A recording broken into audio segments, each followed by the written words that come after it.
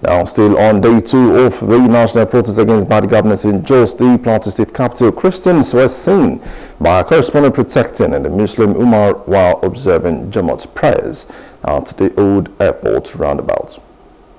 Quite interesting that across the country, we have been reported to be quite peaceful, and I can tell you that is not a media propaganda, because truly, yesterday was quite very peaceful.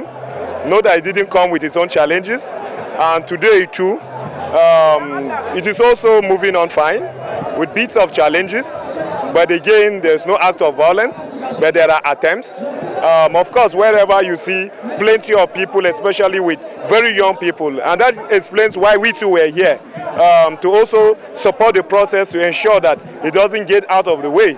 Just as of course, have been seen as a very problematic place with expectation of violence, but again, there are managements that are being done to ensure that the rights of everybody is respected.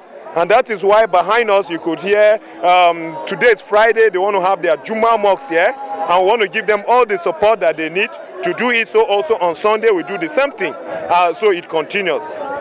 You can see that we are peaceful, and we have all kind of leaders here who are trying to manage the people. So you can see that there are different committees who are working on the ground to make sure that there are no issues. And as such, for us to have a peaceful protest, we must take responsibility. And this is what we are doing here. It is peaceful so far. So in the coming days, we expect that the Nigerian leaders, from the National Assembly down to the executive arm, they should sit within themselves. Let them solve this issue. It is on the paper. They should do it.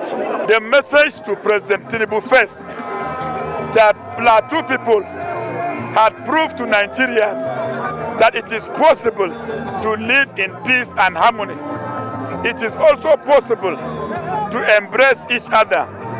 We have disgraced the politicians who have been marketing religion and ethnicity. We have embraced our crisis entrepreneurs who use this primordial sentiment to try to divide the people and deny them the progress and the benefit of democracy.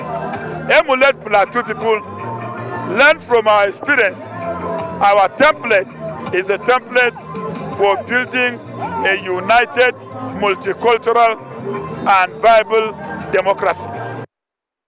Hello, hope you enjoyed the news. Please do subscribe to our YouTube channel and don't forget to hit the notification button so you get notified about fresh news updates.